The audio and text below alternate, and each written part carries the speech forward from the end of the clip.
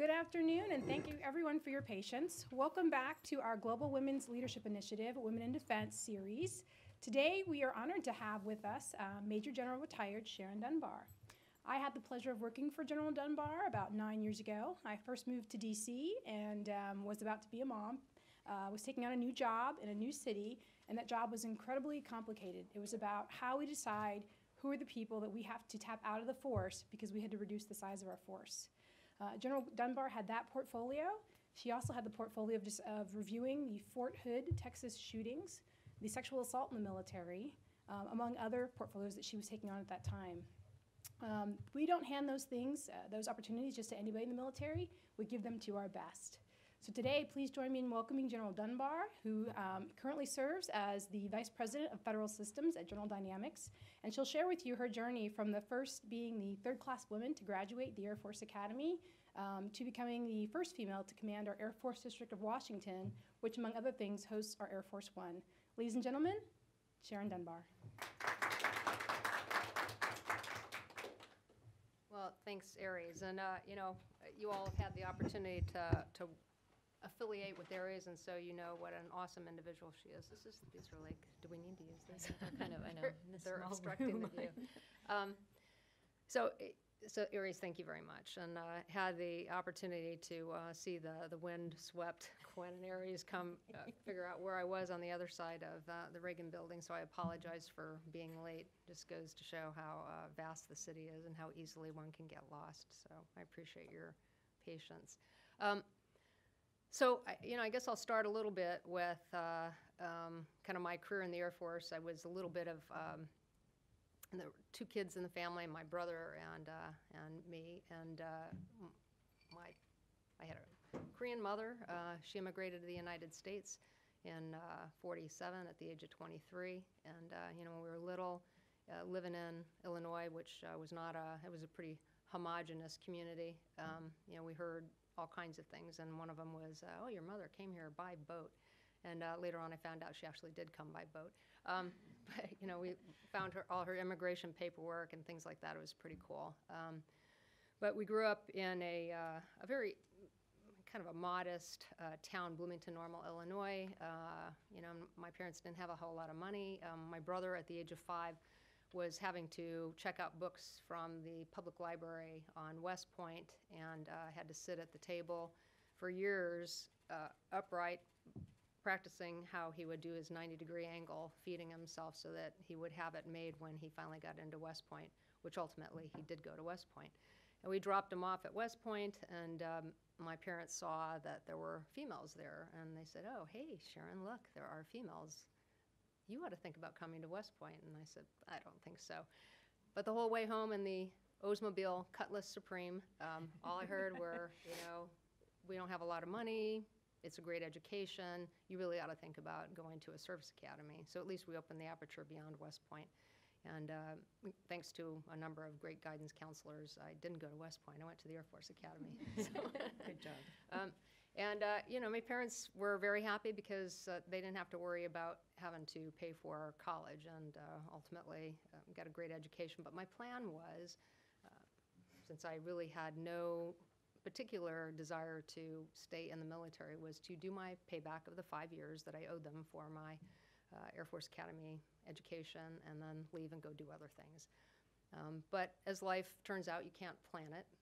I met my future husband when we were freshmen doolies at the Air Force Academy, so we've been hanging out now for close to 39 years.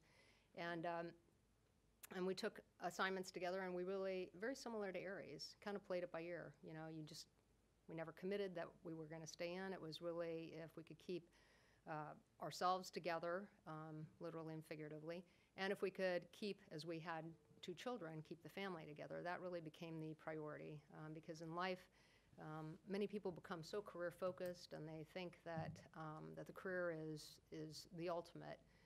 But having had the opportunity of decades now of reflecting, and I tell people that I talk to, the number one priority is you need to be happy in life, and you need to make sure that you have a family, because at the end of the day, it's the family that you're going to be reflecting on, and the people whose lives you've touched, not necessarily what you accomplished, in a career, because I think in our society sometimes we don't pay enough attention to what you contribute in raising a family, and it's kind of hard these days to raise functional, good public servants and good people who are going to go off and be great citizens in our country, and we're all kind of chasing after whatever that bright, shiny object of a career is, and forget that, you need to be grounded. And there are a lot of people, I have a lot of, in my peer group, of general officers who are females. It was about a third, a third, and a third. A third were married, and very few had children, but some did have children. There were others who had children who were divorced, and then we had about a third who never chose to get married, and then we had about a third who were married and chose to never have children. Some just never wanted children, but most who said that they didn't have children, they decided that the career was not conducive to them having children. And so in a variety of forums, I find that kind of sad, that in any kind of career, and you see that we were kind of talking about women in various positions and in public office and positions across the world. I need to have that on. Okay, I'm getting the high sign. Thank you. Yeah, Oh, you're I can tell the difference I was now. going to casually move that in front of you. I don't know that there's a casual way of doing I that. know, exactly. But one of the things that if you look at where women are postured and sort of in a lot of societies, the more that women are contributing and the more that they're progressing, there is an association with a declining birth rate. And it's because it's so hard to find that balance. So I think that societally for us, it's very important for us to be mindful of that, and as you all have these discussions, to think about how you can have a fruitful career, how you can self-actualize, and at the same time not feel like it is a choice of one versus the other, or that you're sub-optimizing. And I'll talk a little bit about that when I revert back to my career reflections. But on aggregate, that's just a trend that we see, and I know here in the studies that you all do, it's going to be one thing in the government sectors. It's going to be quite another in the private sectors, and I would argue it's going to be far more pronounced in the private sector than it is in the public. But that's my thesis. You can, a couple of years from now, when you get all your data, you can let me know. So, I'll kind of go back to my Air Force career. We decided that we were going to play it by ear, and my husband flew fighter jets, and he had, some cool assignments, and I was just kind of tagging along for the ride.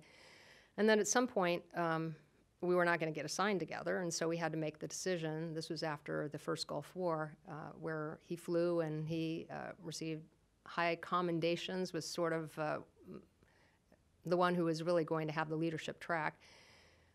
But the airlines were hiring, and when I had the discussion with him about what I would do, I actually had no idea what I would do, but I figured that, how hard can it be? But he's the one who said, well, airlines are hiring, how about I get out and you stay in for a little while longer? For a little while longer. A little while longer was like one more assignment for family stability, so that we were not both out there holding up signs trying to be able to feed the kids. But after that assignment, I ended up getting promoted early, and I could not get out as planned. And so from that segment of my career, which was largely focused on contracting, buying things for the Air Force, I transitioned into legislative affairs and went to the Pentagon. And that was all great. I had the opportunity to work over in the Senate for Dan Coates, who's now the DNI, who is just a spectacular and very principled individual. And then thought I would escape out of the Pentagon to go do something else back in the field, because it is always the staff versus going out in the field, where the field is fun. You're working with people, and when you're with staff, you're with staff. But Aries was staff, and Aries was fun. And Aries was fun. So that's right. Yeah, we had a fun time. But so I ended up not even interviewing. I just got a notice that I was selected to be the military assistant for the Undersecretary of the Air Force, who is the #2 political appointee in the Air Force, and a guy by the name of Rudy De Leon, somebody who really, in the grand scheme, and this would have been probably at the 15-year point in my career, I'd never had a mentor. I've never worked for a female boss, but in all the people that I work for, I never had anybody who ever kind of stepped up to say, hey, you ought to think about doing this, you ought to think about doing that. You probably don't realize you've got more potential than you give yourself credit for. And he's also one who, it was spring semester of, I think my son's, he was 6th grade, and he had an orchestra concert, and it was the last one of the year.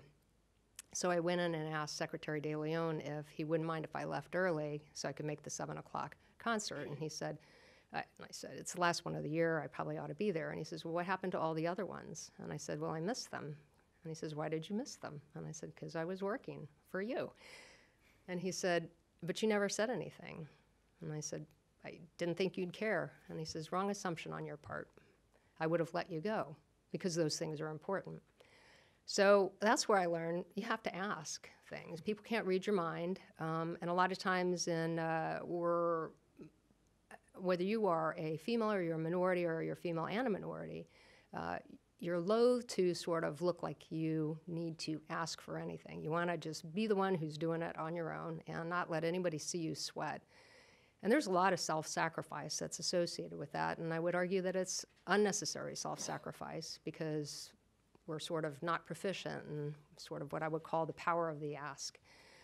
And I think we all need to figure out how do you just lay it out there, because for the most part, people have gone through that themselves, or they know other people who've gone through that themselves. And I know a lot of other people had no problem asking. I just had an issue with asking. So that was sort of hurdle number one over getting over my hang up of sort of not exposing any vulnerabilities, and really kind of shifted my view of my kids, who I had pretty much, I would say, cloistered them off because I figured that was sort of my background responsibility to acknowledging that that's just kind of a whole person thing. It's part of the package deal.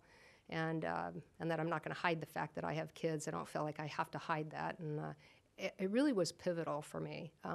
And I don't know that other people, if they've had that kind of issue. I just, as I think back on that, I realize how needless it was, that I just felt like nobody should know that I had kids. It was the same thing when I was pregnant with both of them. I started buying bigger uniforms, so nobody knew that I was pregnant until about the 5-year point, and they thought I needed to be put on the weight program.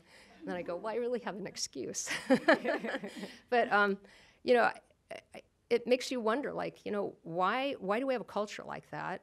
Is it the culture or is it the individual? And if it's the individual, we need to work with people on that. And that's something that, over time, as I would see other people trying to struggle with those issues, I would try to help out with that just based on personal experience, because I never really had the fortune of having somebody who that I looked up to that went through that, or frankly, that I knew that went through that.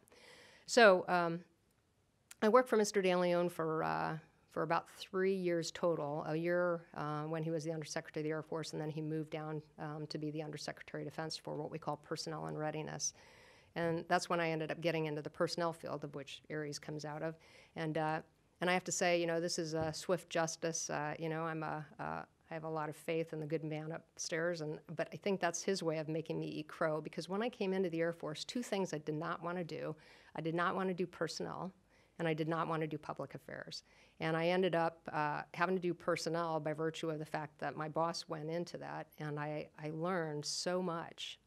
And I learned ultimately that the 2 things that anybody needs when they're running an organization is an understanding of the people and the programs that support the people, and how to communicate with the people and about the programs that support the people and about programs in general. Without those 2 things, you cannot be a highly functioning leader, and you can't even be a highly functioning organization. So that was another pivotal point for me, because oftentimes we find ourselves having to do things that we did not want to do, and you got to make the most of it. And if you look at it from sort of what do you learn out of it, the blinders at times can come off, and that's a good thing. So out of that, I ended up doing my first command in personnel. And command, Aries done command. She did her command overseas in the deployed area, Southwest Asia. But of course, she's career personnel, and everybody was fighting for Aries because she's all that in a bag of chips. Plus, she is personnel. So imagine me, I was contracting, I did legislative affairs, and I just went into personnel, and I'm on the command screening list because, I at least had a decent record going for me, but there were no people who are pounding down the door going, I want Sharon Dunbar to go run this personnel squadron, because I had no experience. But ultimately, there was a taker there. I don't know what happened.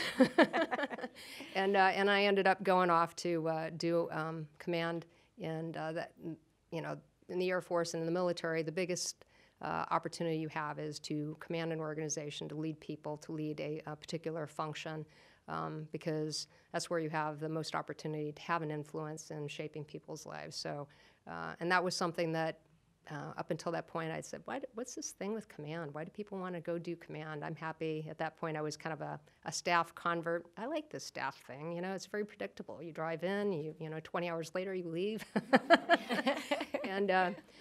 But when you're out in the field and you're with the airmen who are making things happen, vast majority coming from all walks of life, it is really gets you grounded all over again.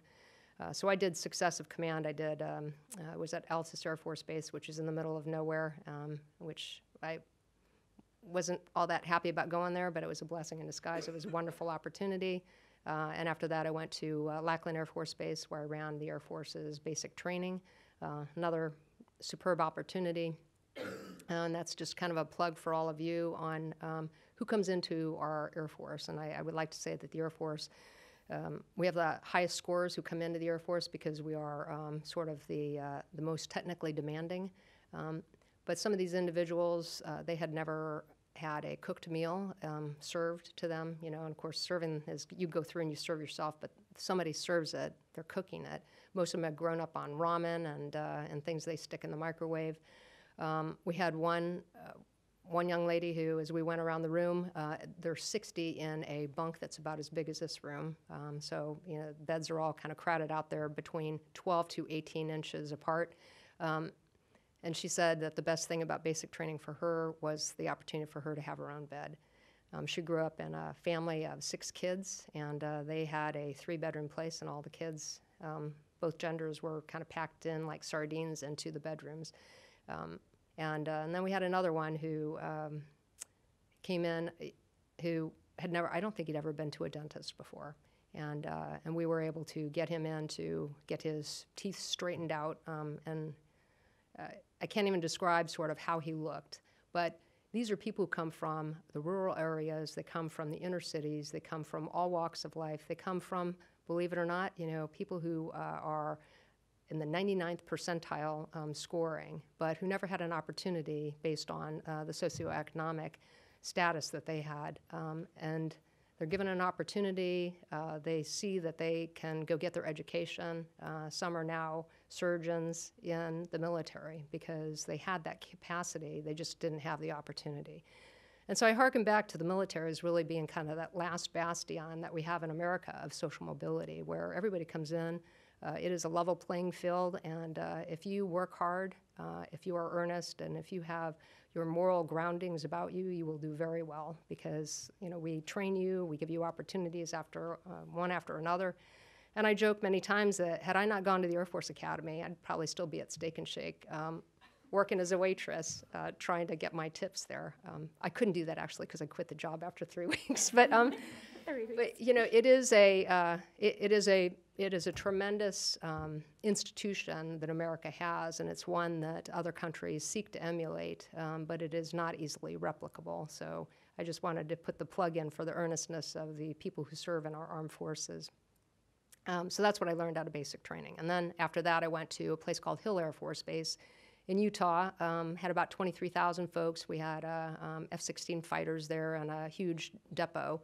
And so I was leading what we call an air base wing, and it had everything from communicators to security forces to logisticians. It's basically you're like the city manager for 23,000 people. And then after that, went to the Pentagon doing manpower, which is a kind of quantitative modeling. Before Aries and I had the systematic reduction of people, I actually spent many months trying to make the case to then Secretary of Defense Gates on why we should be increasing end strength, and we were successful in getting him to approve that. And then they put me in the other job and said, now you get to undo it. And ultimately, not being a personnel person, the reason for all that is because whether you're in a private organization or a publicly traded company like General Dynamics, whether you are in a nonprofit institution, whether you are in academia, the number one expense is people. When you look at the salaries, when you look at the fringe benefits, the rolled-up cost of an individual is much higher than most people anticipate. And in aggregate, when you're trying to very quickly reduce the budget, that's the first thing that people look to do. But it's not easy to do, and it is very hard, and you do oftentimes irreparable damage to goodwill for people, for your employees, and but it is cyclical. And I think we see that the government goes through this. Certainly, the military went through it, and that's my turn to give props to Aries because Aries came in. Not yet. I think that her son Jax was like a glimmer in her eye at that point, and worked those long hours. I mean, I think we left about 8 o'clock at night, and we would joke that we would do the walk of shame out of the Pentagon. They'd close all the doors but one, and then you'd have to walk through, kind of like the weather you walk through today, to get out to be able to catch the metro home. But I am a huge Aries Gibson fan. Aries Mentzler now. We went through the name change as well, so she's progressed. But, in Aries I see a lot of me. And so, anytime she asks me to do something, I pretty much do it. So thank you for everything that you've done. You've just been an awesome role model for me as well.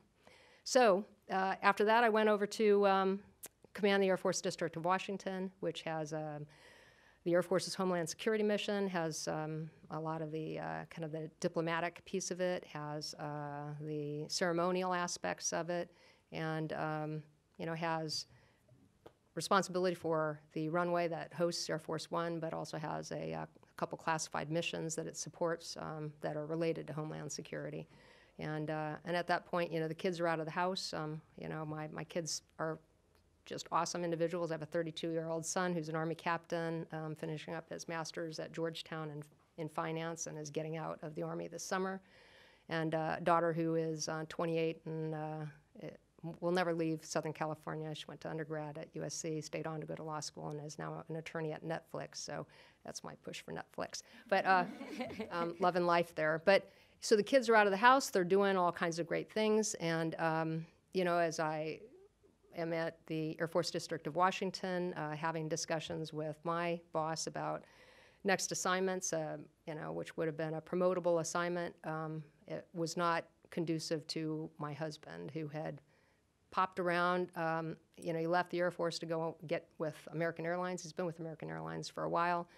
We were going to move to a location that was pretty much Delta country. When I had the discussion with him, it would have meant him commuting from Montgomery, Alabama. I think you know the job. Montgomery, Alabama to either Birmingham or Atlanta, back to D.C. or Miami to fly for American.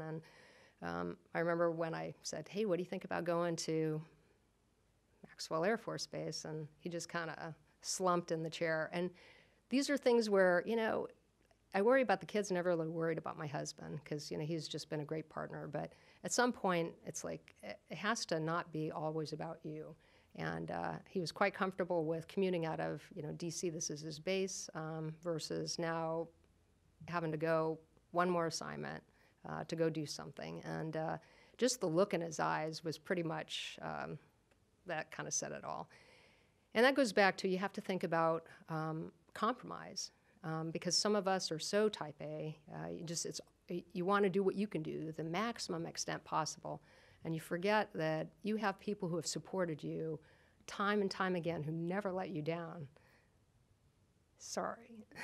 And at some point, you have to think about the people that are there. So when I talk about family, I usually get choked up. Sorry. I can talk about missions and everything like that and jobs, but it really is for all of us who have family. You need to be thinking about making sure that through it all, you come out of it unscathed, and more importantly, they come out of it unscathed. And so, and I think that it's tougher for women with husbands because in the past, gosh, I can think about when I came in the Air Force. There were no. I'm trying to think of my husband's unit and my unit. I mean, I was the only female, and there were none in his in a fighter squadron. So the women tended to do the sacrificing, and now you find more men who are doing it. But it is still very difficult for male spouses to up and leave. More companies now. There was an article in the Wall Street Journal that talked about companies are doing more outreach for men, because whether you like it or not, you know, men and women who are well educated, or even people who don't have high education, want to feel that they are contributing. They don't want to feel like they're the ones who are sort of the ones who are mopping up, the second-class citizen who is essentially the last, they're the afterthought in the career move or the career progression. And you know, so I think that it's great that we're moving to that point, but we're still not there. And so those people who are making, women who are making career moves, who have a male spouse, that's tough. You know, now we have obviously same-gender couples, a little different dynamic. Maybe it's a different dynamic, still some challenges, obviously, that are associated there. So, you know, in the end, as I left, I went on with General Dynamics, a tremendous company that has been, when people ask about the transition, I tell them it was so seamless. I went from one high values organization to another, and that was what I found most compelling about General Dynamics, is that it has an ethos that Phoebe Novakovic, a female by the, you know, I was going to make that point. right, who you know, leads this massive organization of 100,000 folks with 10 different companies, and never misses a beat. But the core values of General Dynamics are trust, honesty, alignment, and transparency. And you know, those are values that she expects everybody to exhibit in terms of certainly as a government contractor being very compliant, you know, not skirting on issues, to also being developing trusting relationships, to living up to what we say that we're going to do, even if it costs us money, even if we do so at a loss, but fulfilling our commitment, and then making sure that we're taking care of people. And she adds in the humility aspect of it, which is very important. And you know, we like to make sure that we're also giving back to the communities that we work in and live in and play in. So it's a tremendous company that has afforded me opportunities. That HR piece that I said that I really didn't want to do, that was my entry into it, because they needed somebody to merge two companies. We had two of the GD companies. They decided that they would merge together, and they were both about $2.5 billion each, so they kind of created the $5 billion company we are. And very different cultures between the two companies, very different systems, very different operating ways, different locations.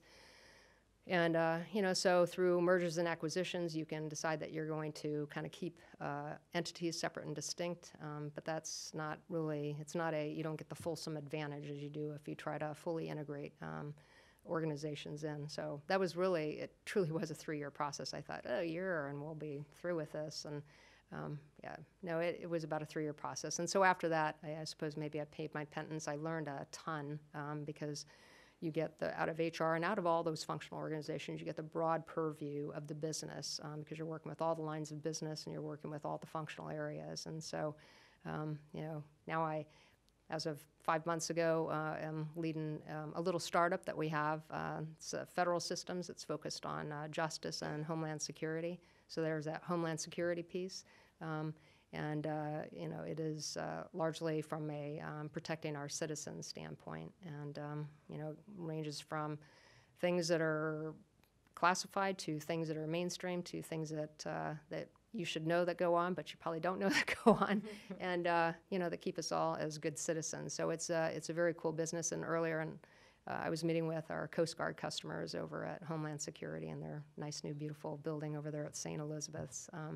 But it's an opportunity to learn more about aspects of the government that I had not been really that familiar with, other than my stint doing Homeland Security missions working in Air Force District of Washington. But the look back is, particularly for the young folks that, you know, are in the audience, and everybody, is that you can't plan life. All these things that happen, they just happen.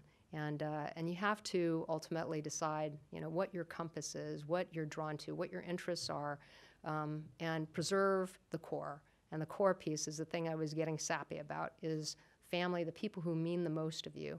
Because things will come and go, experiences will come and go. And as long as you're somebody who can integrate these things in and you can kind of figure out how they connect with the next thing, you're gonna find yourselves decades later going, wow, so I couldn't have made that path up if I would have tried. Because all those points you learn from, and all those points ultimately contribute to whether it's your resume, more importantly than your resume, is really what you bring to an organization, and that is the collective of your experiences in a career and things you volunteer for and in life. And I would also submit it's the things that you juggle on the home front.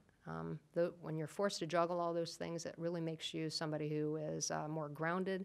You understand your strengths and weaknesses, and you understand how to balance many different things. And that's what I think makes people great, ultimately. The one-trick ponies aren't the ones who excel. It's the people who can multitask and motor their way through some trying circumstances and learn from the things that don't go so well and apply them to the next big challenge that faces them. So that's pretty much the spiel. And I know I've talked probably a little longer than I should have, but it's kind of stories wrapped into stories. And I was watching you closely. I didn't see anybody falling asleep, so that was my cue that I'm doing okay. No, there's a lot in there, and I want to. We have a great audience with people from the State Department sitting in the audience, and Aries and I have talked several times about career choices. One of the questions, just to get your point of view on and push a little bit, that I do push people, is it possible for a couple, both working for the federal government, to have a career? Does somebody always have to sacrifice at some point? Well, I definitely think it's possible because we see it quite a bit. But, I do think that the more senior you are, the tougher it becomes because timing becomes an issue and opportunities become an issue. So the timing of the opportunities, oftentimes it's just a matter of luck. I think the government and certainly the military are in a far different place today than they were when I first came in, where being a dual military couple was just, you were kind of, wasn't favored because I think they just thought that only one should be dedicated. Yep. To now in the federal government and for the military, they realize that they get more bang for the buck. It isn't that they get twice the value. They get an exponential impact because they understand the culture, they understand the sacrifices, they understand the puts and takes, and also, the network is bigger because then they can help to work to sequence assignments. And I think the bosses are more willing to listen on the timing issue. They are more sympathetic to that. And a lot of that, too, is because now we see more leaders who have raised families and they understand that. So, that's how social progress occurs in society. It does take time, but it takes people who have experienced some things themselves to finally get there, and the good people will be empathetic based on the circumstances as opposed to some people who I remember I used to get that, well, I didn't have to do that. It's like, okay, well, this wasn't possible when you were in, Yeah, exactly. Right. Yeah, it's not. And just a last question, which is, a little bit, I suppose, controversial, or General Dynamics being a female CEO of that company. Do you notice that in a way that's like, this is clearly a female? Or how is that if people say to you, what's it like to work for a female CEO? What would be your response from a public affairs standpoint?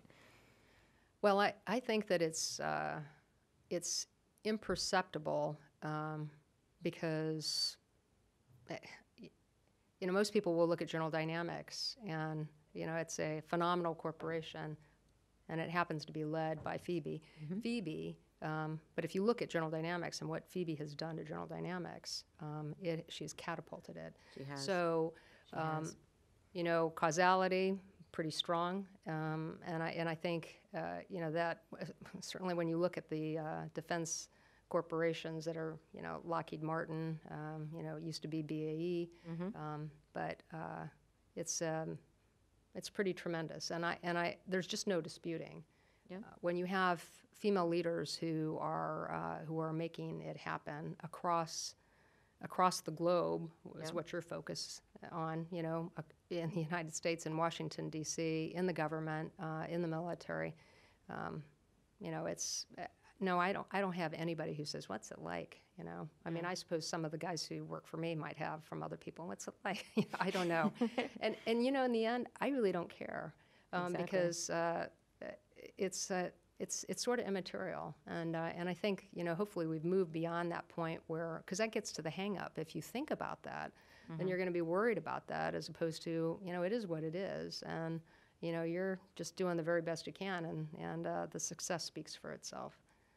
I think, we were talking on the way up about what we're doing in the Women in Public Service Project with the index and the data, sort of build that evidence base, because I don't think we're there in public service as we may be in the private sector to understanding that it doesn't matter, but that having women at the table does drive a return on profits and does drive more creative ideas and diverse ideas, and that's sort of coming out in the private sector, but also these examples of showing that you can have enormous results whether you are a man or a woman, but that women can have the same results and be change makers. And so I think we still need to get there, I believe, in terms of not asking that question.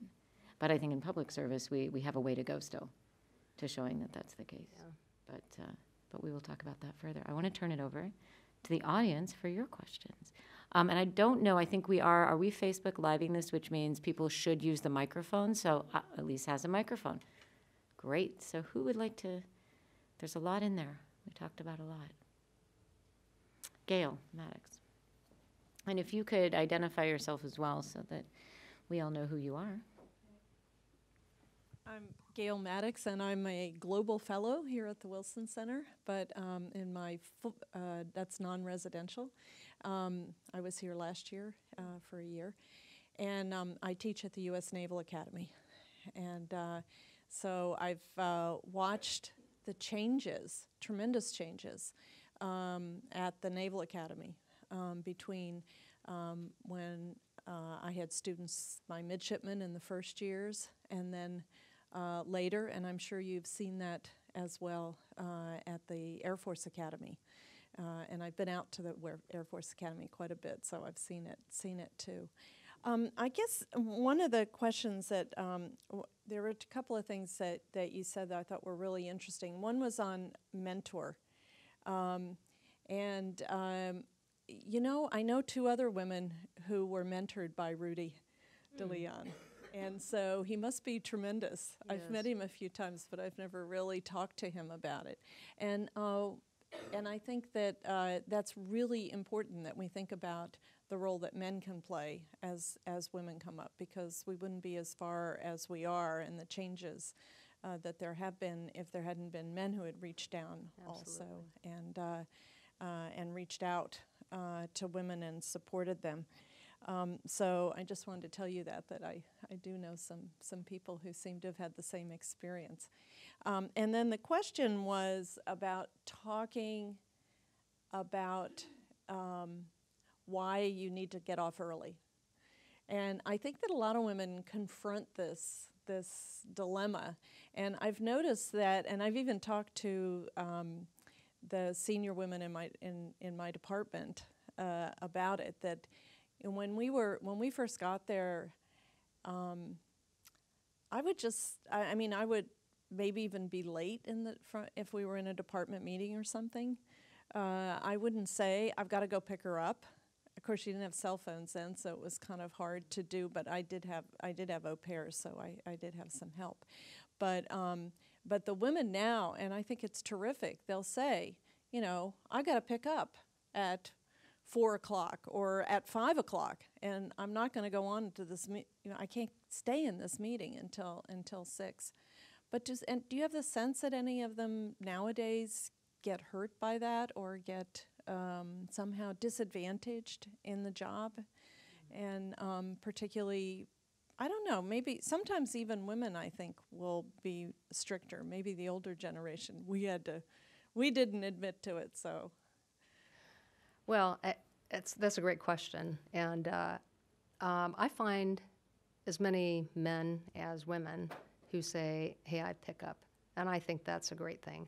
I was actually scheduling a visit at one of our locations, and the young man who is hosting the visit said, do you mind if we start at 9:30 because I need to drop my kids off, and a lot of us have young kids, and he commutes from, I think, Rockville into like the Herndon area, Virginia, quite a hefty commute. But bravo for him for raising that, and of course, I could accommodate that.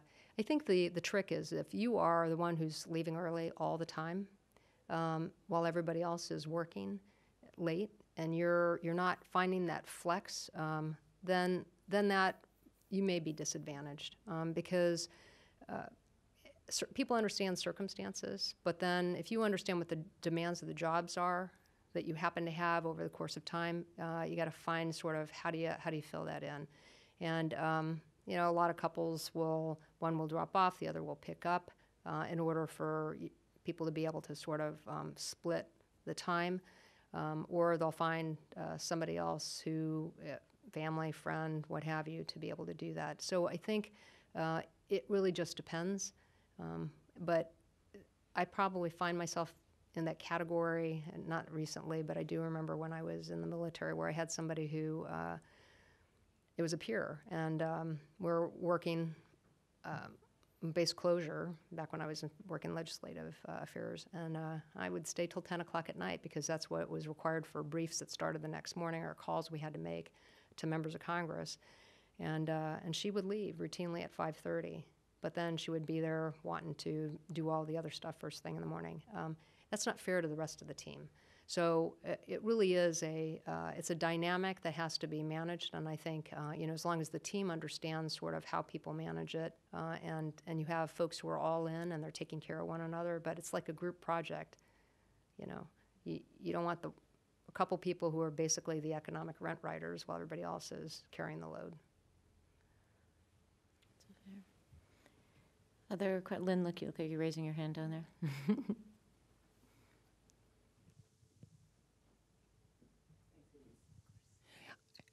Excellent presentation, General. Thank you very much for your comments. My name is Lynn Platt, and I'm a State Department Fellow here at the Wilson Center.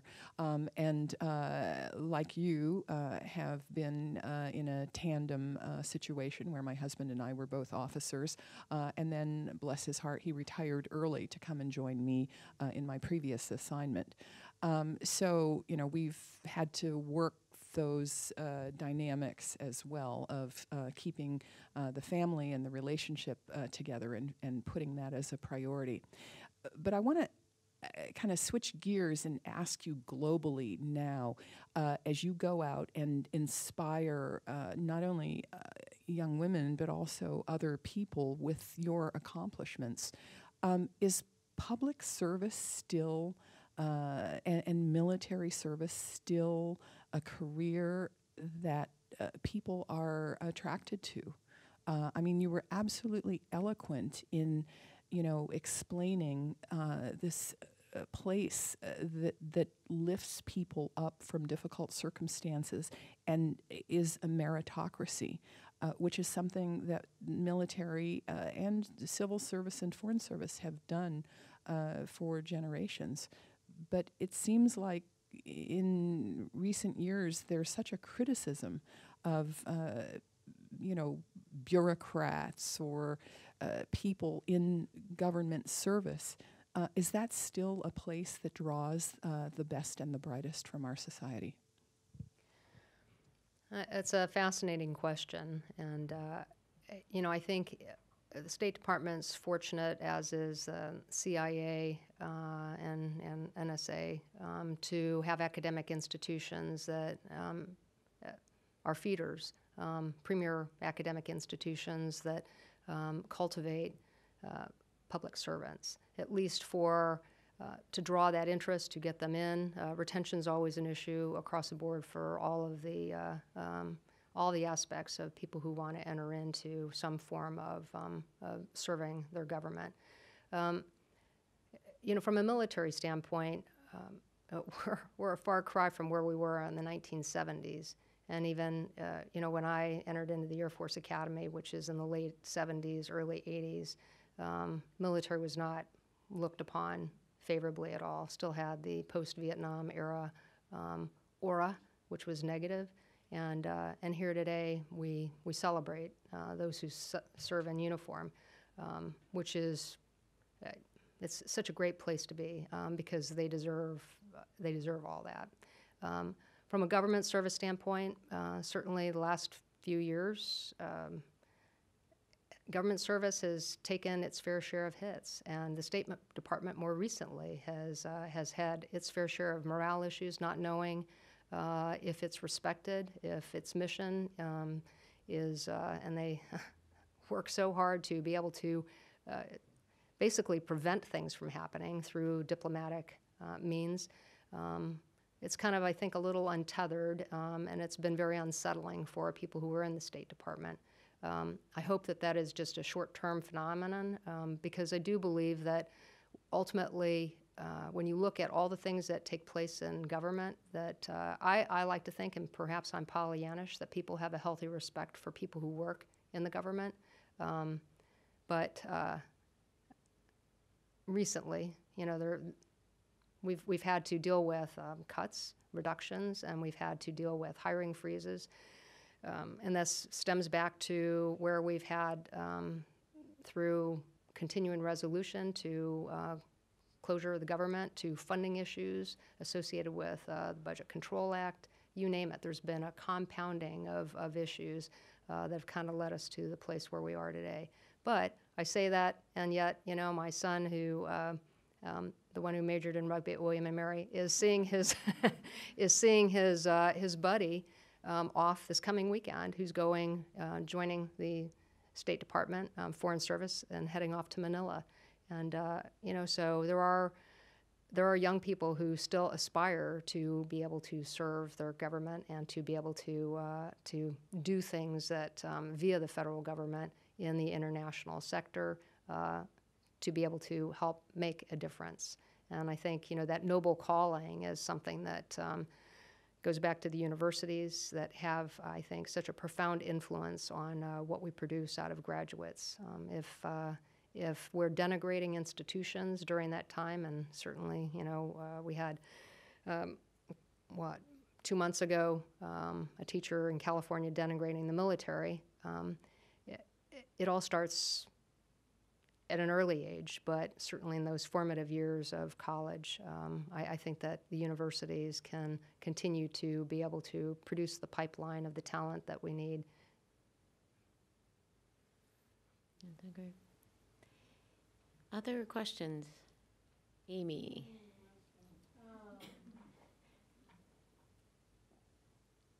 So I'm currently with the Women in Public Service Project, but I'm a senior executive at the U.S. Environmental Protection Agency.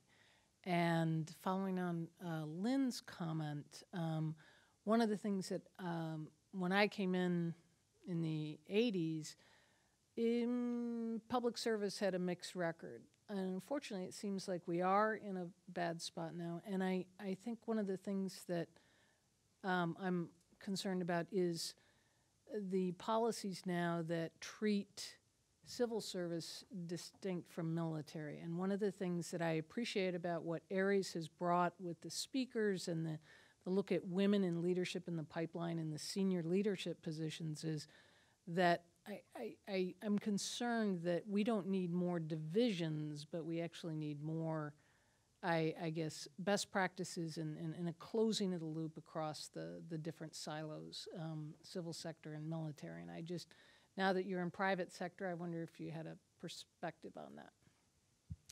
Well, in general, I think, probably the last 10 years we've done more on learning from an interagency perspective. I would agree with you.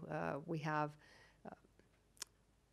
actually, the very thing that that people will malign maybe federal service for is the silos and sort of the bloated bureaucracy.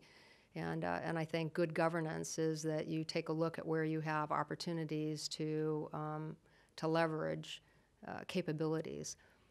So you have departments that are used to being very department agency specific, and yet there are opportunities for creating centers of excellence that can support multi-mission aspects. We're not there yet. That is talk about a culture change. But when you think about the savings that you could have and the impact that you could have, I think that is a natural migration to goodness.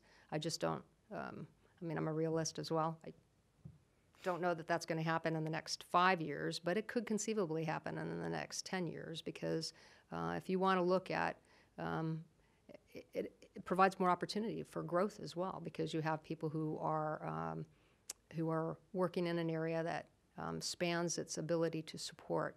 And I liken that to when you think about procurement. You have agencies who provide procurement support across different departments because they happen to be the center of excellence and they can get it done faster. And sometimes people go to them because their own departments are unable to provide that level of professional prompt support. So that's a model. So in the interest of time, this has been great. I was writing down my takeaways, which are a little bit your story is similar to my story in a very different way of just sort of life isn't predictable. It's not a straight line, yet you can lead across, various sectors and across both various industry, public and private sector. The compromise piece, I think the important thing too that is the asking, the being able to say, I need to leave or I need to be here, whichever I always call that testing your assumptions too. Mm-hmm. And the family, what's important to you as a whole person, right? Not just your career, but really being able to figure out all of those pieces. But as a federally funded think tank dedicated to public service globally, I think all of us in the room, we are honored to have you. And thank you so much for being with us today. Well, thank you very much.